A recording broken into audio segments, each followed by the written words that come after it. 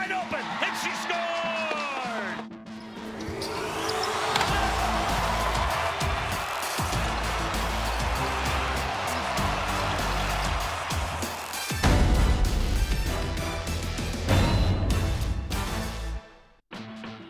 Welcome to UND Sports Extra. I'm your host, Dan Hammer. On tonight's show, we're joined by three head coaches.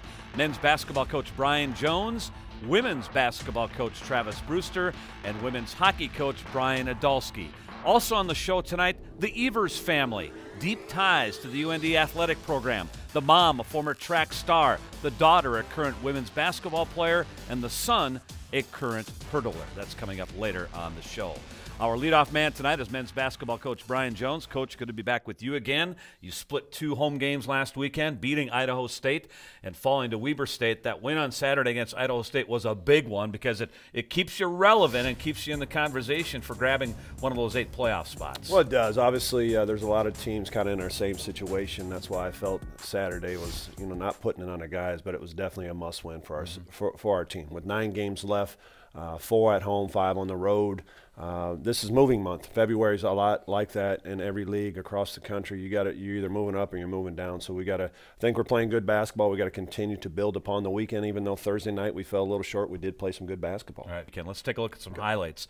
Check it out. Last Thursday night, North Dakota against Weber State, the one Big Sky team you had never beaten coming into this game. In the first half, the young freshman, Carson Shanks, getting involved here early in the first half. He really did a nice job early, going right at, obviously, Ballenboy, who's just a shot blocker, and not having fear down there. But patient. You're seeing patient post moves there right to the rim. Yeah, and Carson doesn't mind squaring himself to the basket as well from the mid-range jumper. No, he doesn't. He's a face-up guy. You're going to see, hopefully there are some clips, but through the weekend, he's such a good passer as well, so that opened up some offense for everybody else. Speaking of, setting up must have read my mind right there. There you go. So, he's got a lot of skill set. So, as he continues to grow and get comfortable with his size and what the college game is all about, he's really going to be a good player. He scores 6 of your first 12 points. He had an assist in the mix. You're out early. Eston Tyler getting to the basket here. He did in both games Thursday and Saturday. He did. I tell you what, he's really – people talk about Quentin Hooker's really been playing well. He's silently been playing very well for us as well. Without a doubt.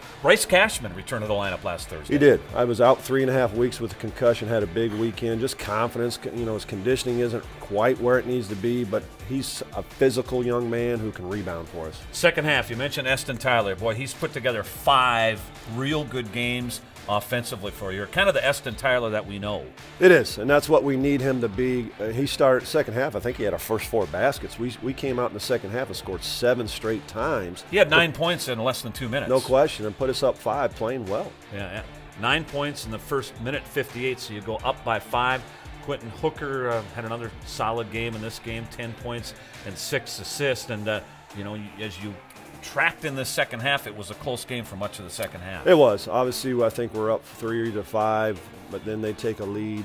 Big move right here. I think that puts us up 3. Difficult shot, but again, it comes down to the last 3 minutes of the game being tight and knowing how to win. Yeah. There's his passing again, as we mentioned just a few clips back, but that's where he's really grown. He's shown great strides with that all weekend. And then Hooker the other way this time, finding Shanks inside. It's a 1-point game here, and then you get down to the final 2 minutes and you talk about those 2 or 3 possessions, and again, you had a turnover and a couple missed opportunities at the rim here in the last couple It was, minutes. And it's just one right here. Again, we had scored on that twice, so it's about logging a game and understanding you can't go to the well too many times, but those are 2 big possessions in a row that we needed a score. And we're getting right there. There's quality looks. They're quality opportunities. But you got to give Weber State, we're down 1, and Solaren comes up, not Solaren, I'm sorry, but Sengland hits a huge step-back jump shot from 20 feet, heavily guarded, and puts them up 3. So, again, good guards in this league make big shots, and that's what we've seen in our building. Good guards making big shots against us down the stretch. 67-60 the final. So you fast forward now to Saturday afternoon, Idaho State, and this is a team, Idaho State, with its zone defense, came into this game as the leading team in the Big Sky in field goal defense, and yet you really effectively attacked their zone defense. Well, I don't know what it is. Our teams have always played well against them. I don't know if we got the right scheme or what, but what you're seeing here is look at that extra ball movement, passing up a good shot for a great shot. And that's what we just totally try to focus on. Sometimes coaches try to X and O it too much instead of just focusing on the basics and areas to attack. And our guys did a great job of not being passive, but making the extra pass, but being shot ready. See, I'm almost in defense. And you are. You're almost the sixth man, but you couldn't stop Jeff Soler. No, he's for being 6'4". I tell you what, he is such a difficult matchup because he's really got really long arms. Yeah. And a wide base about him, but just a good player. Second chance points kept Idaho State in this game, but then you went on a 15-4 run at the end of the first half. Well, it was our defense. Got us out going. That's what I keep preaching to our guys. Your defense, again, corner-to-corner touch, wide-open rhythm shot, great shot, good shot to great shot. A big run for us, but it was our defense that got us that lead. Quentin Hooker, my goodness, arguably, I think, hit the best game of his young career when you talk about offensively and defensively. One rebound away from a triple-double, and then he had a great game defensively against Chris Hansen. I need to talk to Ryan Powell about that. That one rebound short. We need a little home cooking there on that triple-double. But yeah, that's almost. I think he almost had a triple-double on the road last week, so he's definitely emerging. Really becoming a solid player. Yeah. So you lead 37-26 at the half, 15 points, 10 rebounds, or 10 assists rather, which ties a career high. I mean, every highlight seemingly in this game, you're seeing 21 distribute the basketball. Well, again, he can score in a lot of different ways, but he's the head of our transition, as you're seeing there. But Terrell had a huge, didn't play well in foul trouble on Thursday, but he was, again, showing his aggressiveness. When he's playing at that level and just in attack mode, offensively and defensively, it takes us to a different level. He's such a strong slasher to the basket. When he's playing quality minutes, he's scoring. He is, and that's where he's got to gauge how the game's being called defensively. We don't want to take away from that aggressiveness, but he's got to learn how to play the way the game is being called. Eston Tyler with another strong game. He had a great start to the game. He had 19, but then the Bengals get within 6 here late in the game, and how's your team feeling mentally at this point, I think Coach? They were fine. We had to call a timeout, but it was all about them not playing very smart. It was what got you the lead was our defense and sharing the ball. That was a huge play, but we turned the ball over, just silly turnovers, and from our ball-handling guards. But, again, we made plays down the stretch. Duran had some huge plays there. Again, where he's his best, slashing and tip-ins and running the floor is when he's playing at his best level. Nash had all 14 of his points in the second half, 80-69. You closed out Idaho State for the much-needed win. All right, you're back on the road this weekend at Southern Utah and Northern Arizona. We'll recap those games next week on the show. Good luck, Brian. All righty. We're back with women's basketball coach Travis Brewster. UND Sports Extra on Midco Sports Network is presented by the University of North Dakota. The UND women's basketball team split a pair of road games last week. We're joined by head coach Travis Brewster. Coach, good to be back with you again. You win at Weber State last Thursday, fall to Idaho State last Saturday. Just some overall reflections on the weekend as a whole. Well, it's a tough road trip, and we just started out slow. I thought in both games we weren't quite hitting on all cylinders right away on both ends of the floor.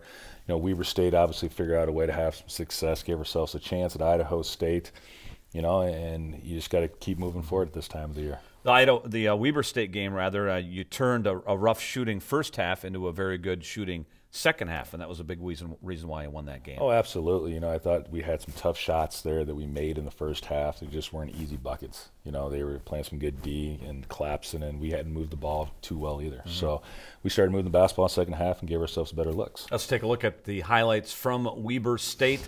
Last Thursday night, you talked about not a lot of easy looks at the basket. Leah Zabla made some terrific baskets here early in the game. Yeah, she kind of kept us going in there. Another time she created a tough shot, for herself just because the defense was tough, and she knocks it down. But, it's good to have a point guard, just taking care of the ball. There's a good pass in there to Emily. But, again, she's double teamed. It's just one of those things that happens.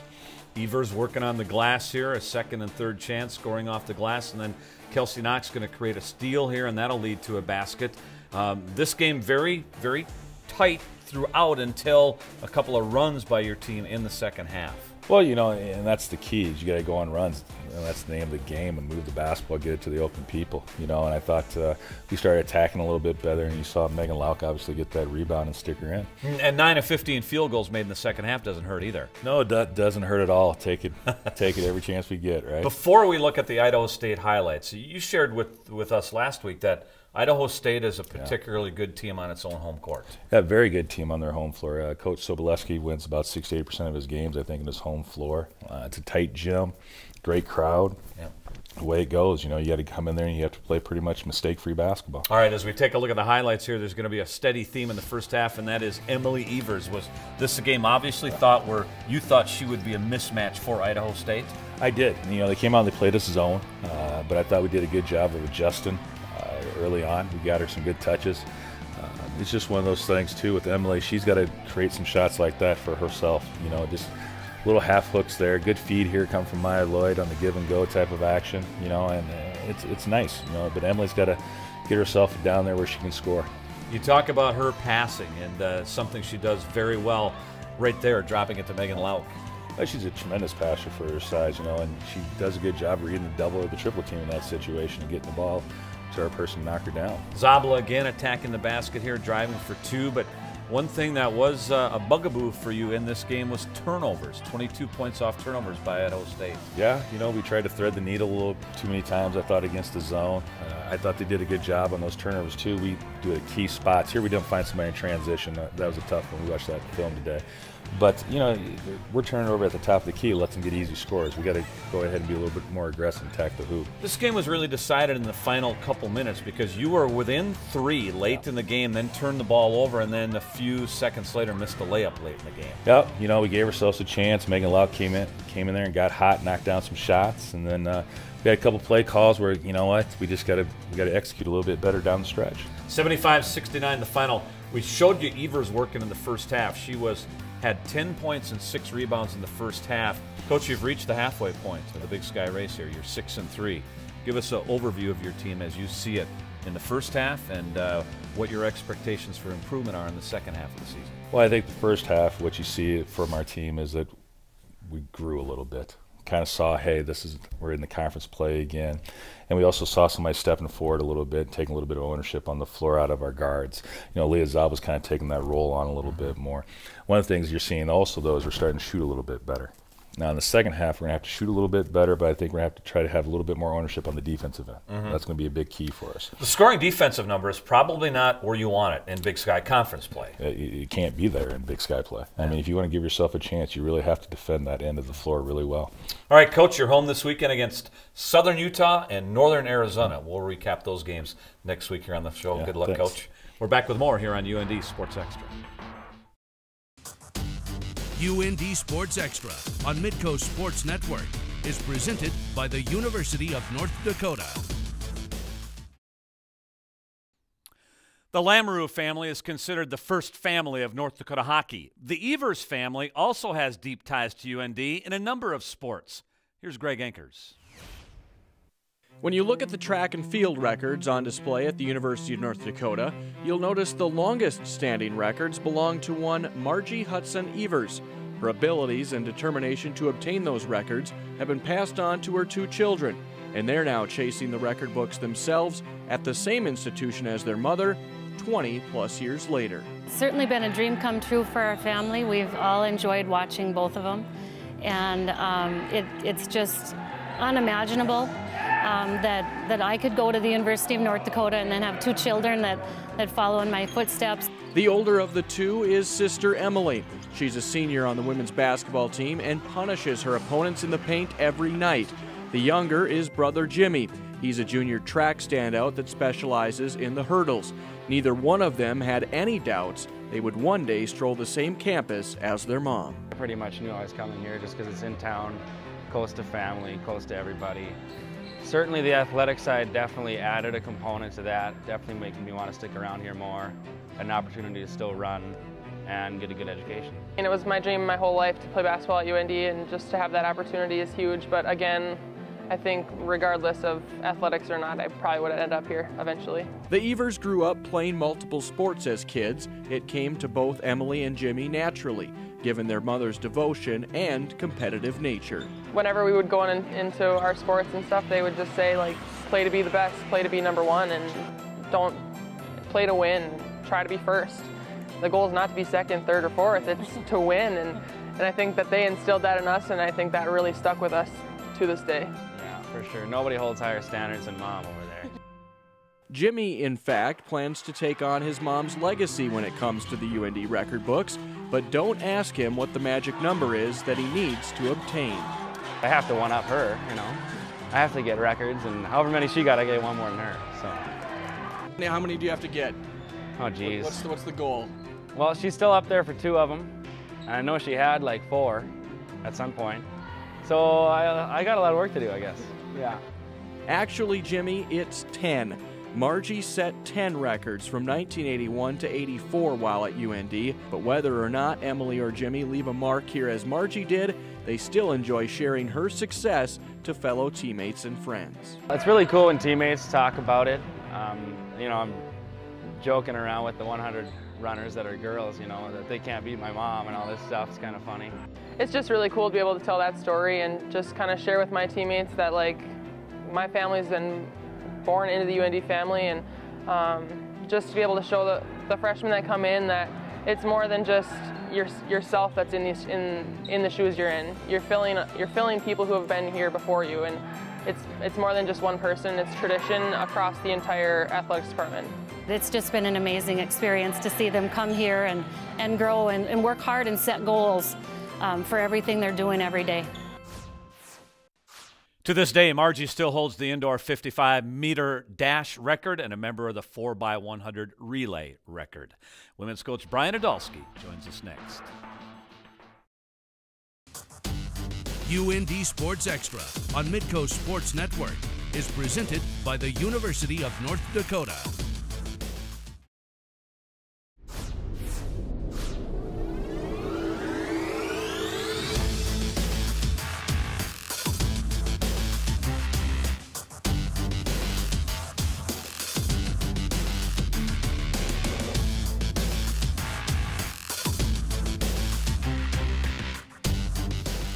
It was another strong weekend for the North Dakota women's hockey team on the road, taking 5 points at Minnesota-Duluth last weekend. Head coach Brian Idalski returns. Coach, good to be back with you again. I was running the numbers, and it's really, I think, phenomenal and your turnaround here over the last few weeks. So prior to the Bemidji State series 3 weekends ago, you were 4 points out of 4th place or the final home playoff spot.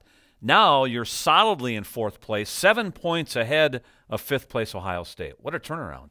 Yeah, it's been a fun few weeks. You know, the team's really finding ways to win hockey games and executing at a high level and really buying into being good in our own end. And obviously a lot of that starts with Shelby and net. But, you know, team-wise, getting contributions up and down, it's fun to come to the rink. Shelby Amsley-Benzie, your goaltender, another shutout this past weekend. We figured she's given up 4 goals in her last 6 league games. Yeah, that's unbelievable. She's been playing at a high level, and I really think the team defensively has been super solid in front of her as well. So it's fun to see in the playoff stretch playing the right way. Are you seeing the confidence brewing within your hockey team? Oh, I think there's no doubt that they know if they play a certain way and if we're executing at a high level, we have a chance to win every game we're competing in. And so that's priceless when you go out and know if you do your job, you're going to win a hockey game. Yeah.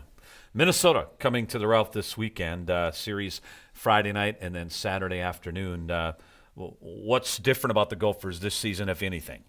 Well, you know, I think they're still extremely talented, but they're a little bit younger up front. I don't know if, you know, they're as potent offensively as they've been or have as much depth on the blue line as they've had in the past, but they're still, you know, probably one of the higher-end clubs in all of women's hockey, so should be a great weekend. Will they try to press the pace against you? I think so. Cameron Easy for them can absolutely fly. Shipper can fly. They got a lot of kids who skate extremely well up front. Hannah Brandt for them is a distributor and probably one of the best players in women's hockey right now. So it's going to be a daunting task for us, but I like the way we're playing. I like this group. They've really you know, handled a lot of adversity this year, and it shows on the ice. Last year in one of the games against Minnesota, you set a new women's hockey attendance record. Nearly 5,900 fans attended one of the games. This Friday night, you will attempt to, again, set the record. And tickets are $1, and trying to jam even more people inside the Ralph for the showdown with your rival. Yeah, kudos to marketing last year. I thought they did a great job. The atmosphere was unbelievable, and you know, it really gave our club a lift, missing a few Olympians last year. I thought we played a pretty fantastic game and had some opportunities to pull out some points there. So hopefully we can do it again. Opening the Upper Bowl last year was really something special. A little different approach with your team against them this year, I would imagine, because in the past you felt like you can go up and down the ice with them. This year, probably two different styles. It's going to be a little interesting to see. You know, we tried a little something earlier when we played them. We were playing more of a torpedo and playing extra defensemen. Yeah. We scrapped that and have played a more traditional system. So it'll be interesting, you know, because you have to press them. But I don't think you can press them for a full 60 minutes. So we're going to have to mix it up and give them different looks. And if we can do that and execute, I think we'll give ourselves a pretty good chance. All right, Brian, good luck this weekend against Minnesota. Friday night, again, tickets are just $1 as North Dakota tries again to set the attendance record, which it did last year against Minnesota. And then we'll have Saturday's game for you live here on Midco Sports Network, 4 o'clock Saturday afternoon, North Dakota and Minnesota. We're back with more next. UND Sports Extra on Midco Sports Network is presented by the University of North Dakota.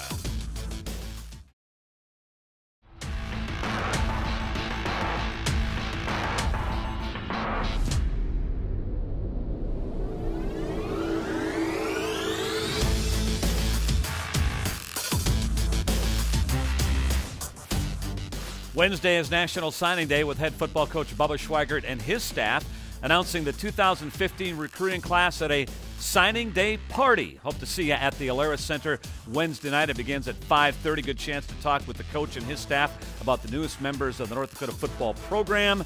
Free hors d'oeuvres, and you can register to win a trip to next fall's game at Montana. And coming up Saturday, North Dakota and Minnesota women's hockey live here on Midco Sports Network.